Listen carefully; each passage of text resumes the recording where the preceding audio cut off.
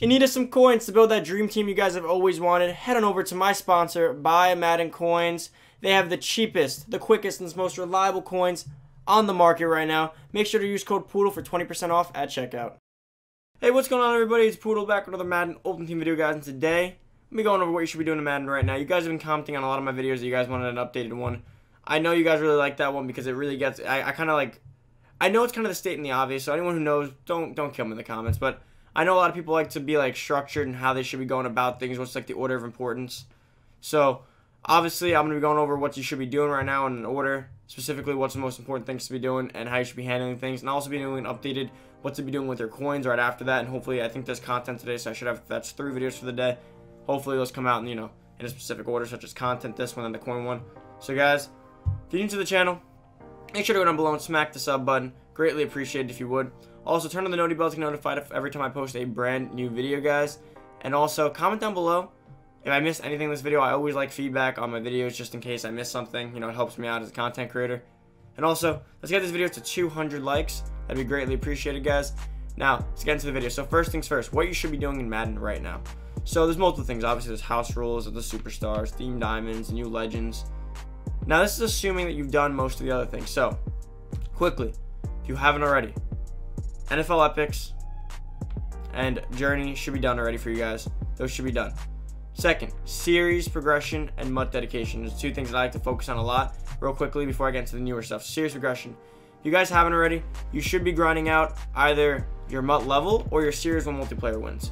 Because the Series 1 multiplayer wins, you get a lot of trophies. If you finish all of them, you get probably a grand total, I'd say close to probably 800 to 1,000 trophies, which is either a Von Miller 91 or a John Madden coach, which is very important since last year. You need a John Madden coach. That helps you so much. If you don't know what John Madden coach is, he's the coach that gets you the chems on him that gives you boosts to your whole team. Very huge advantage. And if you can get that and Von Miller, which I actually just got the Von Miller, very useful. I'm going for John Madden right now. Now, if you haven't done that yet or you haven't done your MUT level, I recommend you go do those first. MUT level is the first thing you should be doing. You should already be level 50. That is the first thing you should be doing because getting to level 50 gets you close to 1 million coins. In quick sells, packs, platinum cards, coins, quick sells. You get so many things from this. The 87 to 88 overall level pass, the 86 to 85 to 86s, the legend full legend pack at level 50, I believe it is. So all those alone are a great thing to be doing. Those are kind of the quickest ways to be getting coins and the quickest way to be progressing your team at the moment. Next is MUT dedication. I think we're at that point now that you guys have done all that, so you should be focusing on MUT Master. A free 95 overall Pat Tillman is very useful. So the 100 wins with an 85 overall plus obviously depends on your team. These are kind of the easiest ones to get. These get done real quickly. This one gets done after 25 days, so you guys should be closer than I am. I actually missed a few days because I forgot to open my pack. I was dumb. Now the yards, the way you get these done in my opinion is, the best way for this week was playing house rules. So house rules is a thing you definitely want to be doing, but that ends today. So I'm going to give you guys an updated one as in tomorrow they should be dropping a new house rule. So make sure when that house rules comes out, you take advantage of it. This one was very objective oriented. You started in college overtime. So that made it very easy to score a lot of touchdowns. So I took advantage of that this week to play tons of them to get all the touchdowns and look at my rushing touchdowns, my passing. Got a lot of them done. So that definitely helped me a lot with stats. Now that was huge for that. Now we don't know what tomorrow's going to be. So obviously when that comes out, I'll go over and tell you guys how that can help you guys with MUT Master and other things. But you definitely want to be getting these done. Sacks and stuff, especially fumbles. Fumbles you can get from solos easily. Play on easy. You just have to hit stick them. You force a ton of fumbles. It's almost an instant fumble if you force a hit stick on easy difficulty. So that's kind of what I like to worry about right now. MUT Master, get my Pat Tillman. Even if you don't max him out to 95, you could still get your Pat Tillman to like a 90, an 88, and he's still a very useful safety because realistically there's not many better safeties than an 89 overall safety, such as Ken Houston. So I like the best one in the game right now. So even if you get him to like an 85 to an 88, he's still a very useful safety. You can throw him at free safety, which is definitely better than Earl Thomas. He can hit, he's fast, he's tall, he can catch. Very useful card. Now, assuming you've done all that, and I don't say do MUT Master first, I mean keep in mind MUT Master, know your objectives so that you can kind of focus on those in solo challenges. Next is the MUT Superstars. If you guys haven't already, please go do these. Simple way to get free cards right now. MUT Superstars are here. You got to get 145 stars, which is simple. You just play the solos on at least, I recommend hard and doing all the bonus challenges, such as you guys can see here. Let's see which one I haven't done. I've done most of them. If you click into it, there's the bonus challenge on the right for extra stars. There's the coins, and there's the difficulty. I recommend playing them on the highest because it gets it done quicker. But if you're not that good at the game, you could just do it on like an easy or medium and get as many as you can. But I think you have to play you have to get at least 3 stars per. because if you don't get at least 3 to 4 stars per, you're not gonna have a good chance because they don't give you that many just yet. And the daily superstars definitely help with that in case you didn't do that though. Now second, assuming you get that, you get a free 89 to 90 month superstar from that side as a free player for your team. Next, the theme diamonds, theme diamond solo challenges are useful in the sense that if you wanted to do them, I don't really do them because of what they're about, you know, theme diamonds. Look at what you get. You get a Nat Gold, a Nat Gold, a Nat Gold, a Nat Core Elite, a Nat 84 Plus, a Nat Gold, and a Nat Gold. If you guys don't know, Nat Golds can pull you elites. I have my 88 or 89 DeAndre Hopkins powered up right now because of, or should I say, is he an 88? I believe, I don't know what he is, but he's an 88 or an 89. And I got that out of a Nat Gold pack. So I have pulled elites. I pulled another one. I pulled, I think, Brandon Williams, the left end. These Nat Gold packs are very useful. 3 times, you could easily get like a Khalil Mack, a Von Miller, Aaron Rodgers. You know, like obviously maybe you won't use them, but there's still free golds. There's still free elites. There's still free training. And the Nat Golds can put into the sets.